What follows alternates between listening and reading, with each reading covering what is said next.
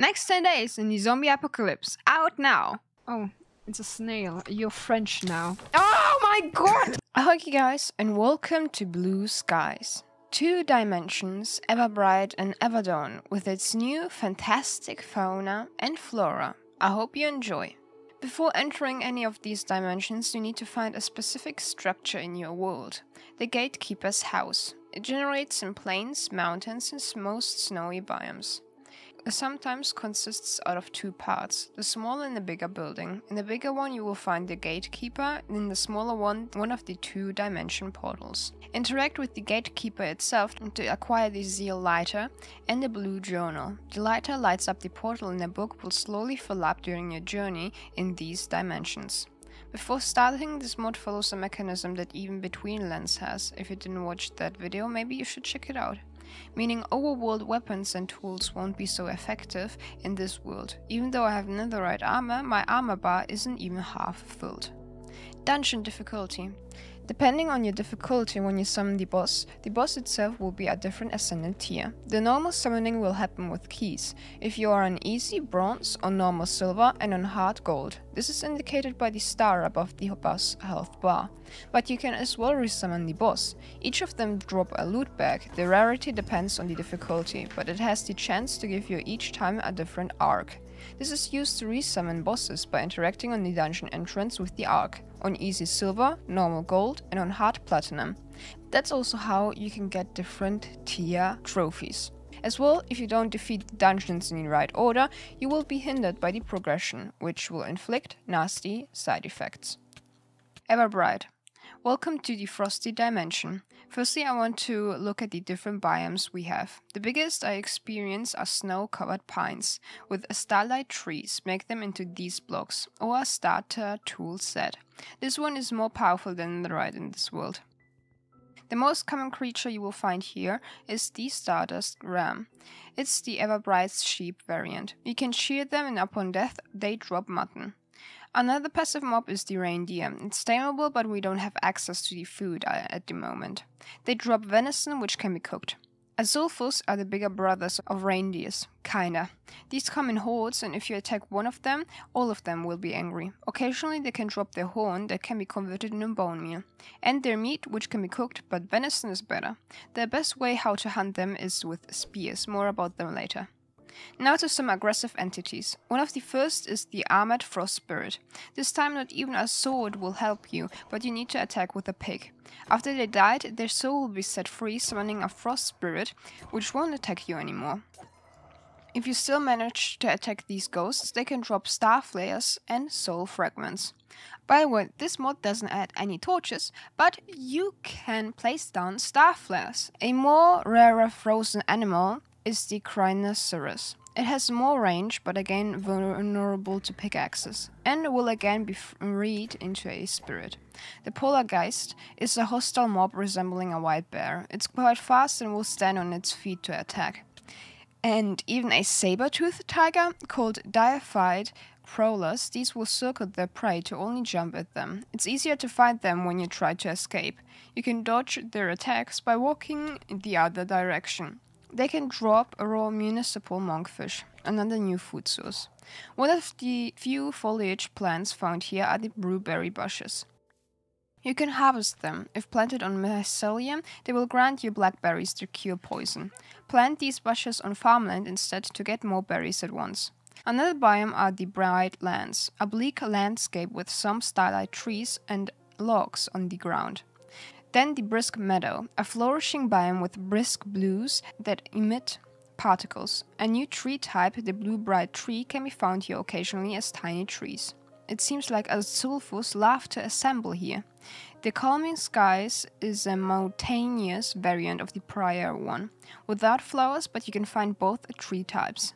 The Frostbitten Forest consists out of Blue Bright and the new Frostbright Tree.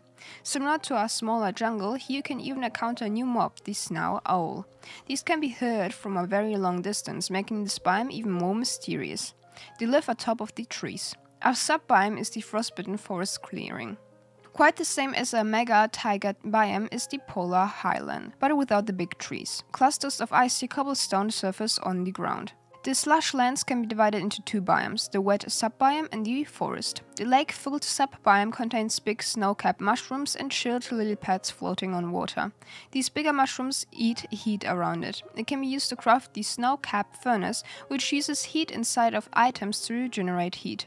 Occasionally, some products will leave ingredients behind. Magma cream slime ball, jack-o'-lanterns carved pumpkins, lanterns iron nuggets, magma block netherrack, fire camp logs, water ice, and lava obsidian. A new hostile mob found here is the Shrumpy. These small mushroom devils will try to camouflage as snow-capped mushrooms to only sneak up on you.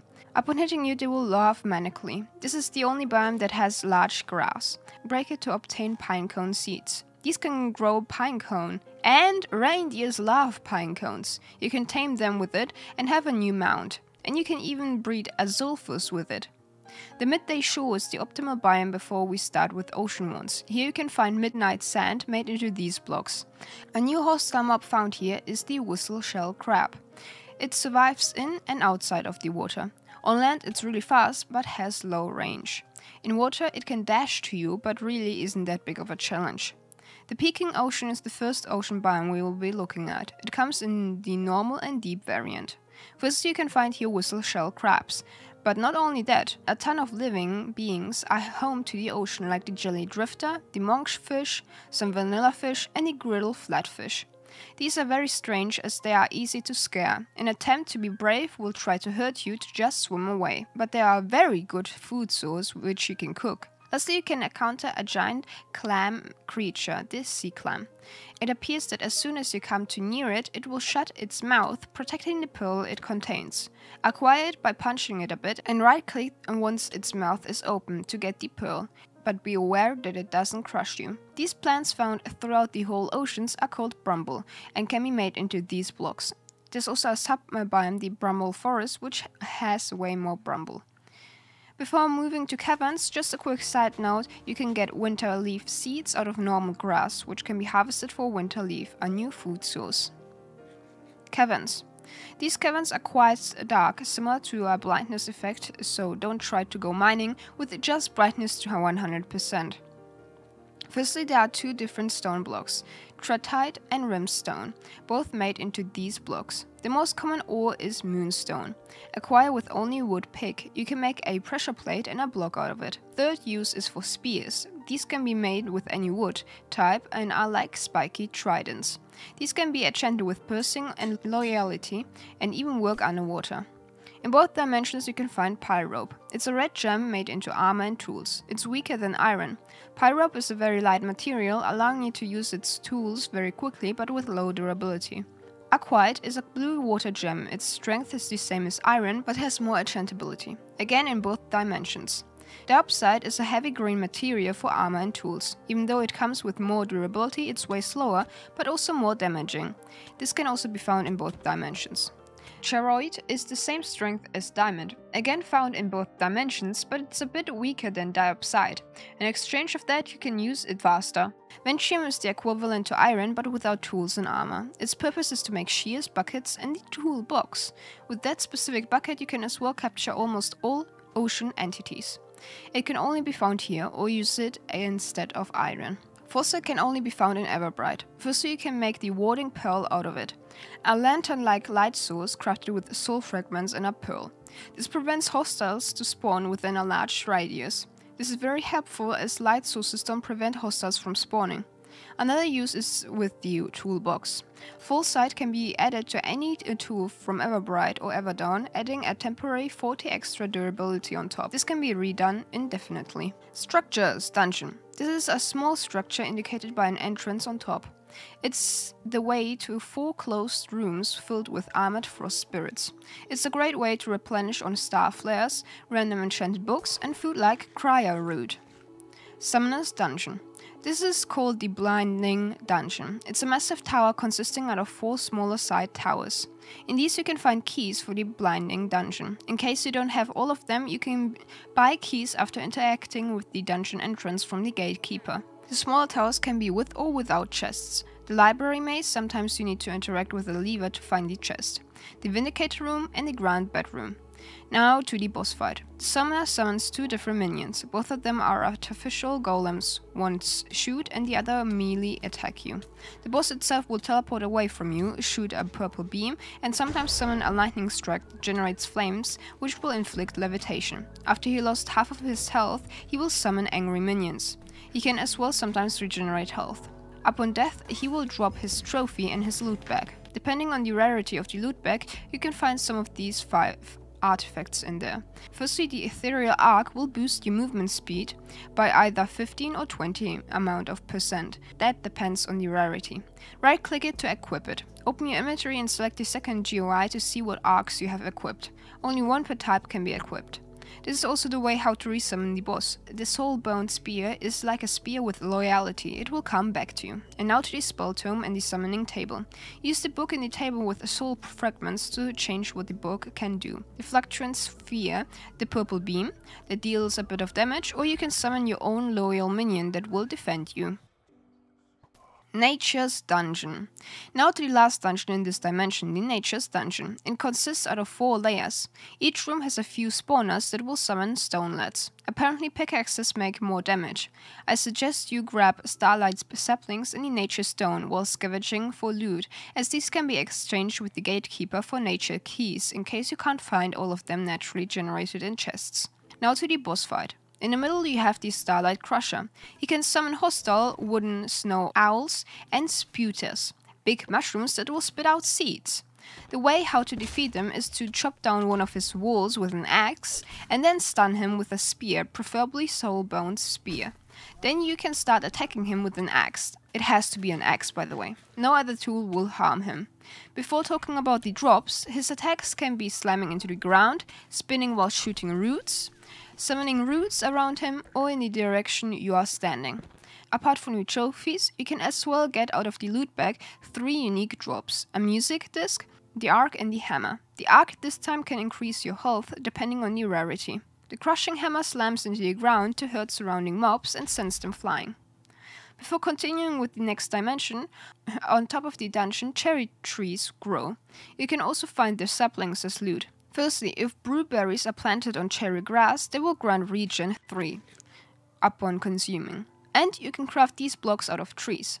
But their leaves as well drop cherries. You can craft a cherry pie out of them. Villagers! And before starting with Everdawn, this mod as well adds custom villages in their dimensions. With that as well new workstations and jobs. Firstly, you get the trough. This isn't only a workstation. If baby animals are near it, they have a chance to eat from it, which will speed up their growth. It can be refilled with any vegetable. The villager it creates is the Wrangler. It sells food and related items or animal drops. The next one is the already known toolbox. It creates the Shoveler. He will sell buy ores from this dimension, as will create shovels with or without a chance. One of the summoner boss drops, the summoning table, is as well a workstation. It creates the summoner. It can trade for mob drops, but even sell drops like the summoning tome. Lastly, we have a new block, the Star Emitter. With it, you will acquire the Stargazer Villager. It trades for ores and moon shards.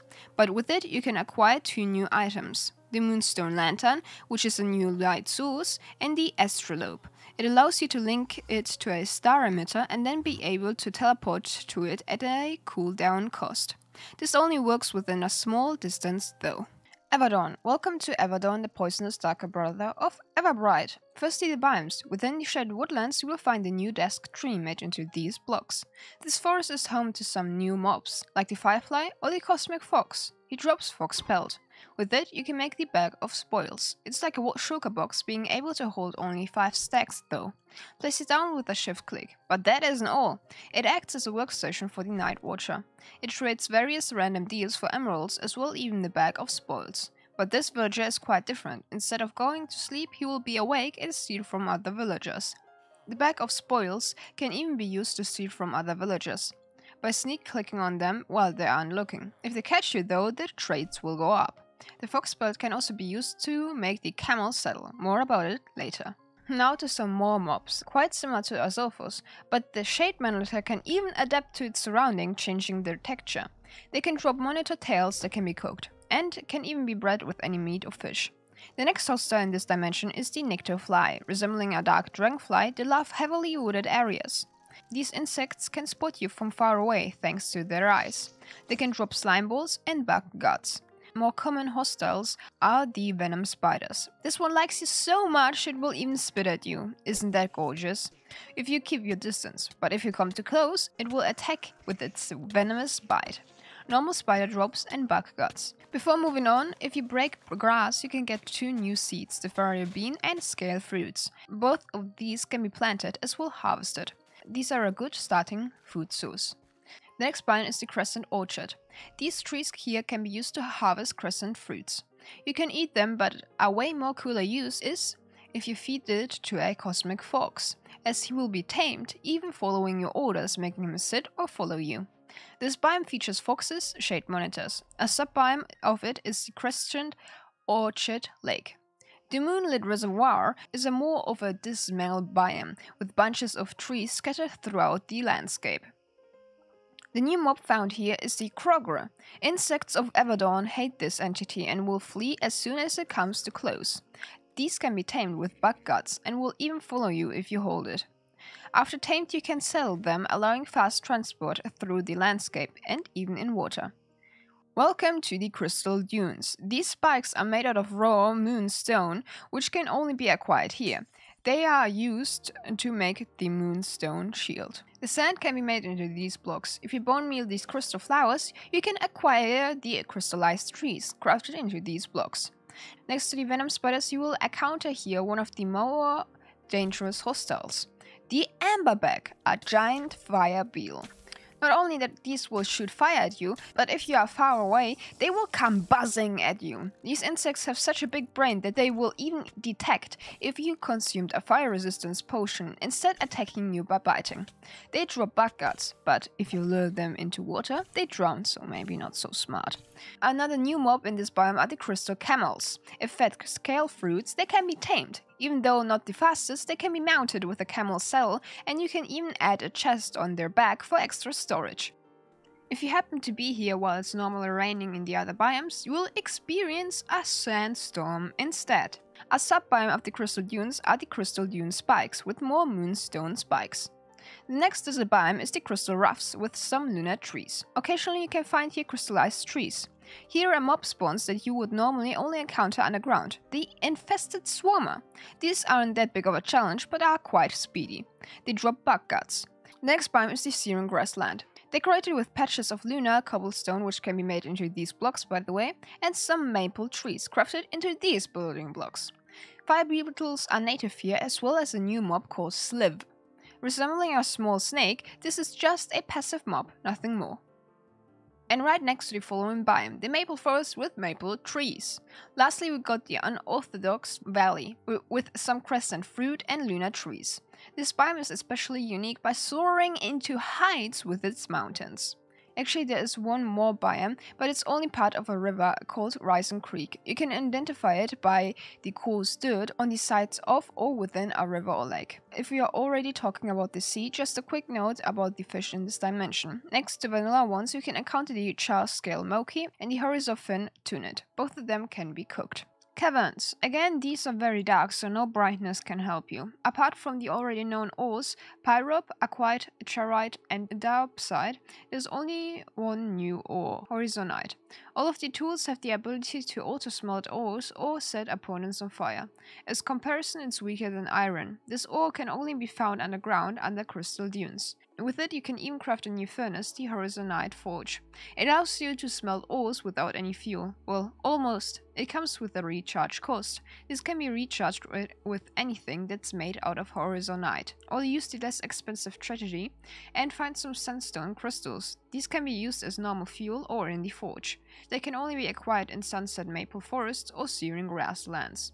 And lastly, you can find 2 new decorative blocks within the deepest parts of this dimension. Cinderstone, a mixture between lava, magma and cobble, crafted into these blocks, and the darkish umber. And of course, you can find once again here moonstone in ore or crystal variant, and some hostiles such as the fire beetle, but most commonly the infested swarmer. Dungeon Alchemist. This building is quite similar to the Summoner's Tower, having 4 side towers with the Evoker Room, the Grand Bedroom, the Witch's Lab, and the Mini-Maze Library.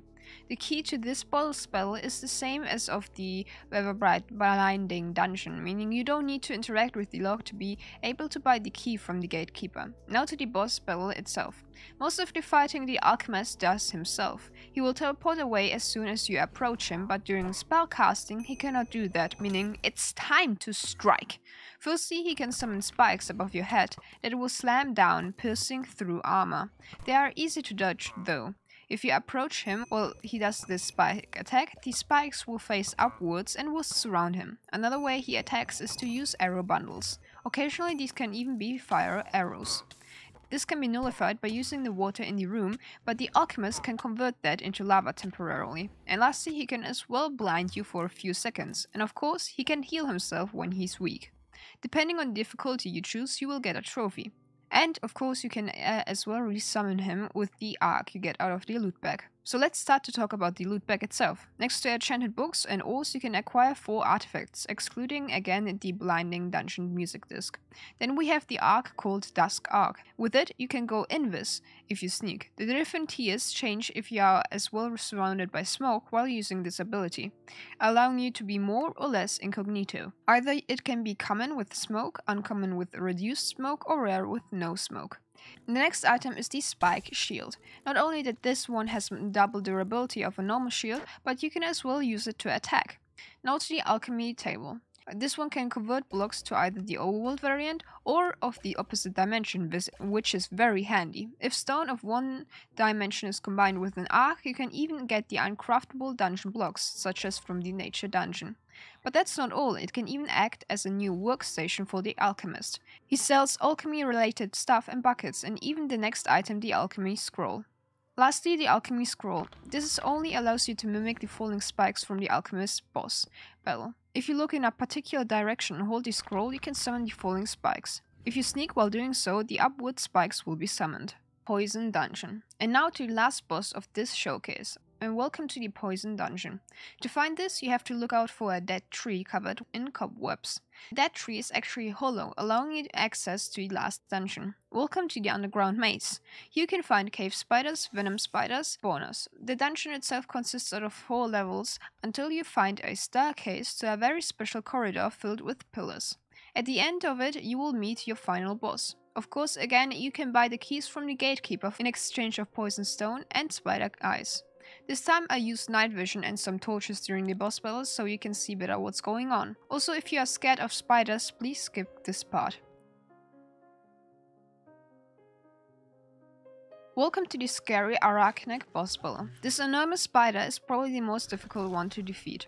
While a hissing sound is being played, the spider will collect energy to lunge at the player, inflicting damage. Sometimes during this attack it can resolve into the player being held captive by the boss, which will then munch on it without any mercy. To break free, deal out damage. The next attack is when it jumps on the ceiling, spitting venom at you. After losing enough health, this attack evolves into being able to generate poison clouds on the ground and also following you while seemingly pooping out poisonous spit. Lastly, it can summon its baby that hide in these spider nests all around the boss area, which gives it enough time to prepare the next attack. But at least you can temporarily stun it if it rams into a shield during the lunge attack, which gives you time to strike but disabling your shield in exchange. Now to the loot. Like always, you will be rewarded with a trophy depending on the difficulty. Now let's start talking about the loot bag in general. You can find up to 4 different artifacts in this one, including a music disc. Firstly, the weapon called Venom Sack. Hold it to fire a poisonous venom ball. Now to the arc, the poisonous one. This increases depending on its tier your damage when poisoned. The highest one would be increased damage by 3. And this arc is as well used to resummon the boss. And lastly, the different swords. This one is a rather weird weapon. Even though it deals out enormous amount of damage, it will regen the opponent. If you are a fast attacker, then you will probably love this weapon. Remaining features. Lastly, of course, he as well spawned villagers in the variant of the Everdawn though. And the last item we have left is the food preparation table. This one is a very unique way how to prepare food. Minimum of 3, maximum of 5 ingredients. It's used to mix different nutrients together to create better food items. Firstly, the food you use increases the saturation of the prepared food dish, meaning the most beneficial is to use meat. By adding different flour types, it acts as some sort of seasoning, which can have different effects. So let's start with all flours effect. Everdawn, Moonlit Bloom, Night Vision, Crystal Flower, Invisibility, Blaze Spot, Fire Resistance, Flare Flore, Hunger, Nightcress, Bad Omen or Raid, Muckweed, Mining Fatigue, Lutes and Root, Bad Luck. Everbright, Blush Blossom, Regen, Brisk Bloom Luck, Brittlebush, Weakness, Chillweed Slow Falling, Polar Posy, Mining Fatigue, Snow Bloom Slowness, Camellia Speed, Midday Bayhop, Conduct Powder, and Froze Blindness. Adding a source is possible with potions, which will add the potion effect on top of your food, but this can only be done with one potion. You can add brewberries to enhance the potency and duration of a potion effect. That was today's full mod showcase. I hope you enjoyed it. If you did, then please leave a like or maybe consider to subscribe. And please check out my gaming channel. I'm trying to get it to 5k and I'm really try hard there. Like, when we got back, I fortified our base so zombies can't slam down our doors anymore. I'm over editing everything. So thank you and we'll see us in the next video. Ciao!